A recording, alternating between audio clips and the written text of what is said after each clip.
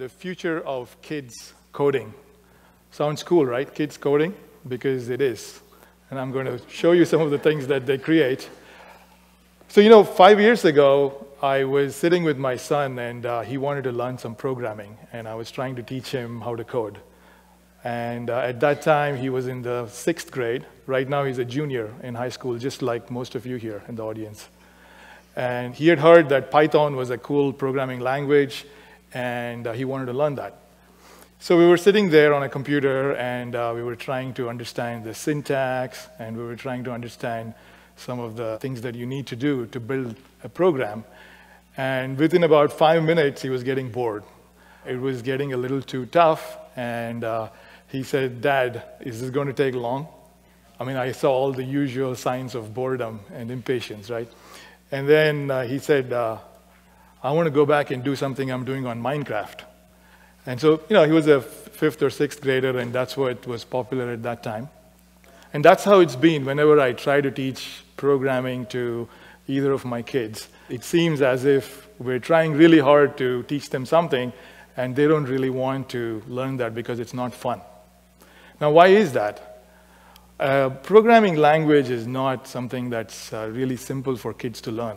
That's because, programming is the way that you communicate with computers. And what happens is that, it has to be really precise and formal. There's keywords and a syntax. And by the time kids try to understand all of that, they get completely bored.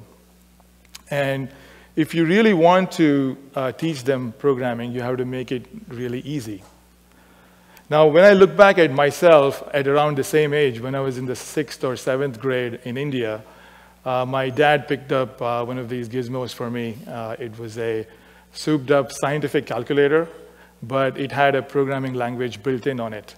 And that programming language was BASIC. Unlike most of you here in the audience, at that time, I didn't have a Game Boy or a PlayStation or 3 TVs at home and iPads and everything, right? So this was my only entertainment option. So I tinkered around and I played with it, and I learned how to program. But if I ask my kids to learn this way, they will completely get bored and they'll move on. That's one of the reasons my co-founders and I started Tynker. Tynker is a company where our mission is to make sure that everyone has the opportunity to learn coding. So we want to make programming so easy and fun that everyone, just like you, have already had the opportunity to learn to code. We've had some success with this, and I'm going to share all of the things that we've done and all of the programs that kids have built and how we've managed to do that. We are used in more than thousands of schools, and millions of students have started their programming with Tynker. So what we do is drag and drop coding, right? So instead of a lot of syntax, we have visual blocks. So when kids want to program using Tynker, they just connect these blocks like Lego blocks, and then that's the program. There are a number of companies who have already done this, so we're not the first ones doing visual programming. There's Scratch from MIT. There's Alice from Carnegie Mellon if you want to build 3D worlds. There's also a program called Kodoo where you can actually program on the Xbox, and that's from Microsoft Labs. We are inspired by all of those visual programs. But what we've focused on is to go after the teaching aspects rather than just a programming language. And I'll explain what that means. Before I go ahead, let me ask you a question. How many of you can code? Can I have a show of hands from the audience? Okay.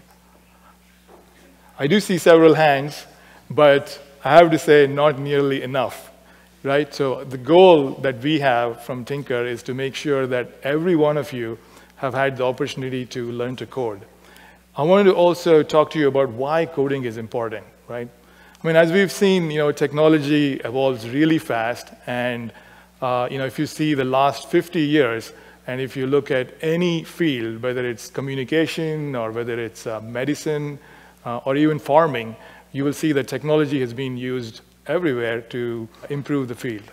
All of us use spreadsheets and all of us use word processors these days, right?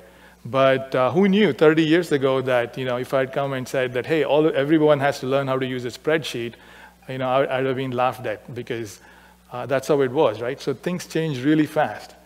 So I firmly believe that coding is a skill that's required for the future, and it is really important for all of you to learn how to code. So that's what we do at Tynker, and I want to now share some of the kids' creations using Tynker. Let's start from younger kids in the 3rd and 4th grade. These are some of the examples that elementary school kids, middle school kids, and high school kids have built. Now, we did a lot of trials of Tynker in the Palo Alto School District, and we're really gracious that the teachers allowed us to do that. So the kids gave a lot of feedback. This particular example with the sun and the earth and the moon was an example that was created right here in Barron Park Elementary. So there's a lunchtime Tynker coding club there, and one of the afternoons we went there and we posed a little challenge. Can anybody make this solar system work? Not only were they able to do that, some of the kids actually were able to even add a moon. And the moon goes around the earth, and the earth goes around the sun. And all of that, this particular student, a 4th grader, was able to do that with just 11 blocks of code. And if you look there, that's his code. The moon looks like it's made of cheese, but definitely he got the coding right, and he did make it all work. Another example. Now, this was built by a 5th grader, so he had had some experience using Tynker. And everybody that I know as a kid, they want to build games when they know programming. And so this particular student wanted to build the ever-famous PacMan. So this is his own version of PacMan. I mean, every time I look at this particular game, even though it's a really, really simple rendering of PacMan, I really love it because I try to play with it on Tynker.com, and it's always fun. I mean, it doesn't have scoring, it doesn't have all the lines and eating the points, but still, every time I play it, it's really fun. And so whenever we see these kinds of creations by kids, we're really inspired. Now, another aspect of what we see is that in terms of Tinkerers, half of them are all girls. This particular example, called Catch the Bamboo, was built by a 6th grader from Cupertino. And as you can see here, she's adding points, she's collecting all the bamboo shoots and collecting the flowers. There's different kinds of points that she's adding. So it's pretty good. I mean, within a few days of tinkering, they get to this level. And in the middle school, things can get more and more complex and more creative. This was a math game built by a 9th grader. And he was a software intern at Tynker, and he decided to make something that's not only fun, it uses the physics engine, but it also teaches something to the younger kids. So this basically exercises math fact families. All you have to do is click on the bubbles, and if they match, then you win and you go to the next level. So as you can see, these kinds of games are all really simple to build, because if you notice on the bottom, this particular game was built using less than 300 blocks of code. Here I'm saying blocks of code, not lines of code, but it really is similar, and it's the same thing because each block is like a line of code. All this sounds really easy, and it sounds as if kids, as soon as they see a visual programming language, they're able to do it. But this is what happened when we went to the classroom for the very first time. I think teachers in the audience will be able to relate to this, but when I went for the first time to a classroom, it was really eye-opening for me, because you walk in and then 25 kids swarm into the lab, and they all pick up their positions and they start logging in. And within about 5 minutes, everybody is out of sync.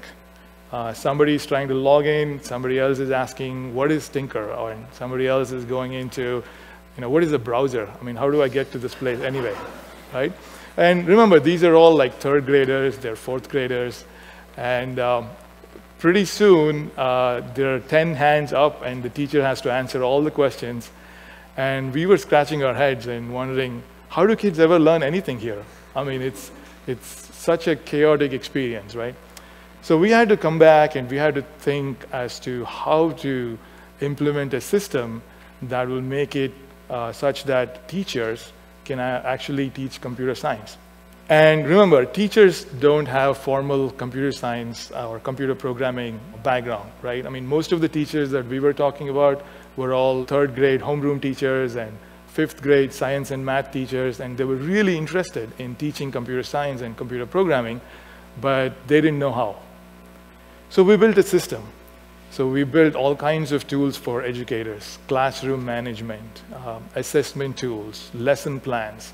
The way we solved the whole chaotic environment was that we came up with this concept of a lesson module where kids would go watch something and they would watch an example and they would actually do an assignment based on that example. And we had a built-in tutor that everybody goes through. So it doesn't matter whether you're slow or you're fast. Everybody would complete the project and then you would be able to experiment. About 6 months later, when we went back to the classroom and everything, things were really good. And I'm happy to say that right now, thousands of schools use Tynker to teach kids programming, and there are millions of kids' creations, and close to 1 million actual game-like projects have been built by kids using Tynker. I also wanted to share some of the cool tools that we have for kids to use. So one of the things is a physics engine. Now, a simple thing like making a ball bounce is really not that easy to do in programming. Just imagine a ball has to bounce, so then you have to have physics equations for gravity. So the ball is accelerating and you have to make sure that you model the right velocity at the right time. And then the ball drops to the ground and it bounces, and there might be an angle that you need to work with. So there's some trick that you have to use. Hopefully not calculus, but at least you do have to use some of those equations, and kids won't be able to figure that out. But with Tynker, it's one line of code to start the physics engine and another line of code to set up the gravity. In this particular example, the gravity is sort of really sort of smooth and less than Earth. It's set at 6 meters per second squared. So all of that is really easy to do in Tynker.